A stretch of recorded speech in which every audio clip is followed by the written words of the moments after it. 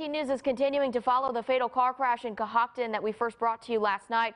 Police have now made an arrest in that case. New York State Police arrested 19-year-old Owen Kirsch of Olean. He was arrested around 6 p.m., almost 2 hours after that accident yesterday.